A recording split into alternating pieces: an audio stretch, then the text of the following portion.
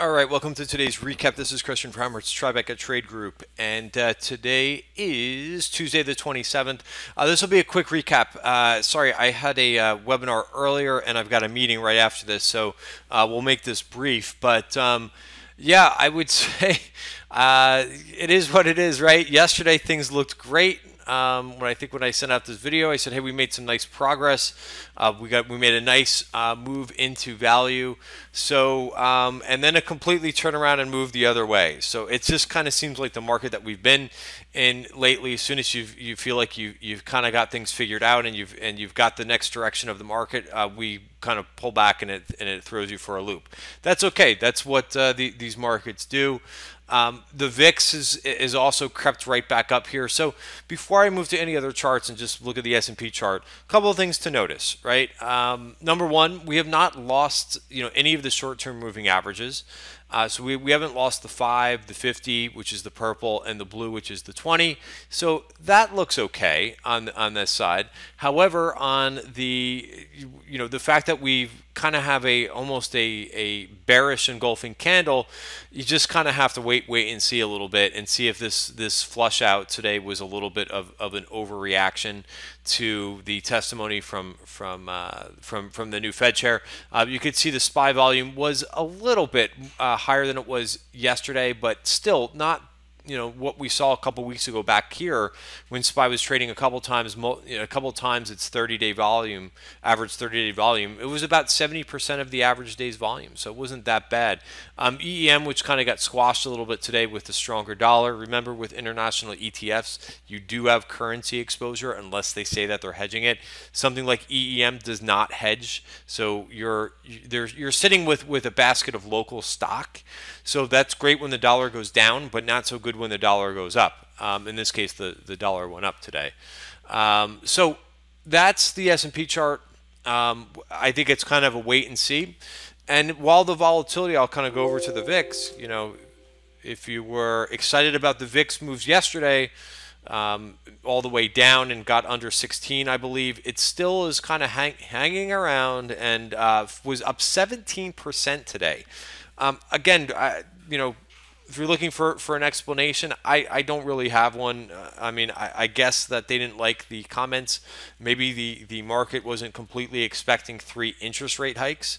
I think that is now being processed for that. But I think all along, I think most traders were probably figuring 3. You hear some traders even talk about 4 rate hikes, but Fed fund futures were not pricing it in for whatever reason. Now I think they're pricing it in, and it sounds like the guy. The guy means business in terms of that. So, maybe a little bit of jitters with a new Fed chair as well. Who knows? But price is the number one thing to respect here.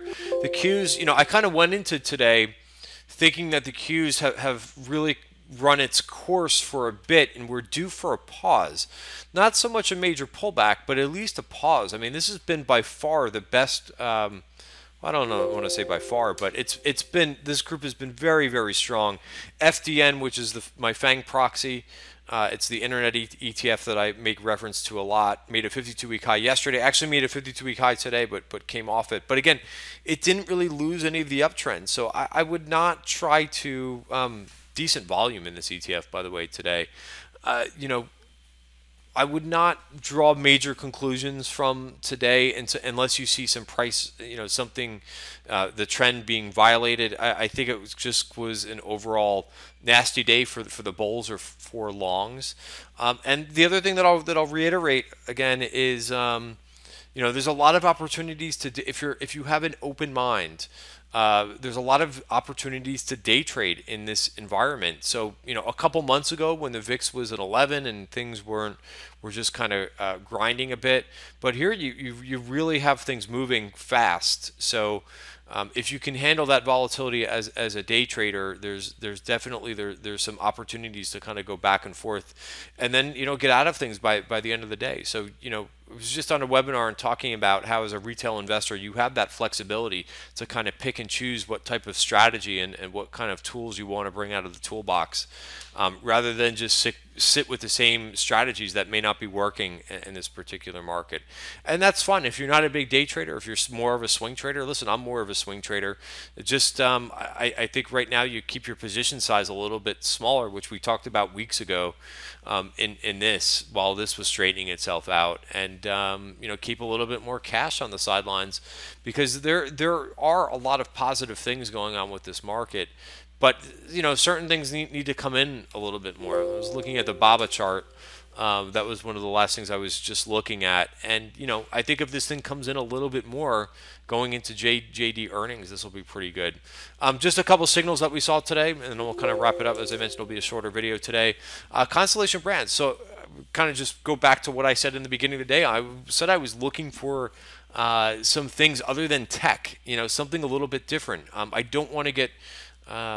keep adding technology names, even though they've had the momentum. At some point, they're going to take at least a little bit of a breather.